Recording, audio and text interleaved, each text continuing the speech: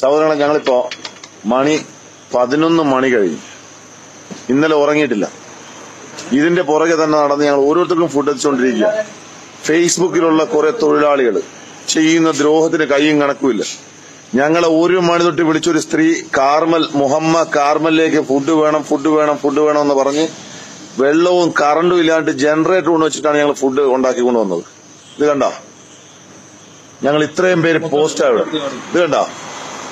ഈ 2 box food full വേസ്റ്റാണ്.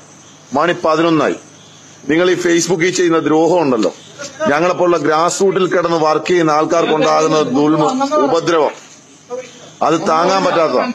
ദയവേദി നിങ്ങൾ confirm ചെയ്യുക.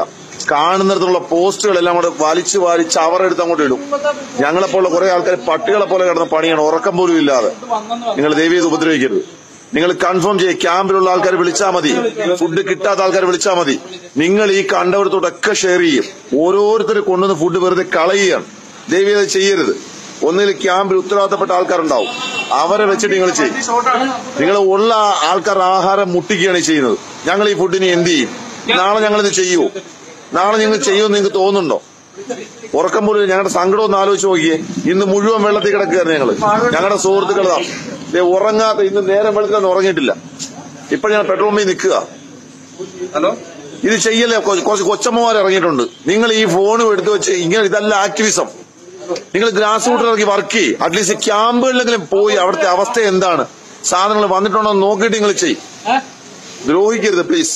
ഇത് പറ്റിപ്പോകുന്നത് നാളത്തോട്ട് ഞങ്ങൾ ഫുഡ് കൊടുക്കില്ലെന്ന് പറഞ്ഞു കഴിഞ്ഞാൽ ഇങ്ങനെ ഉപദ്രവിക്കാൻ, ഇങ്ങനെ ഫുഡ് വേസ്റ്റ് ആക്കാൻ ഞങ്ങൾക്ക് താല്പര്യമില്ല.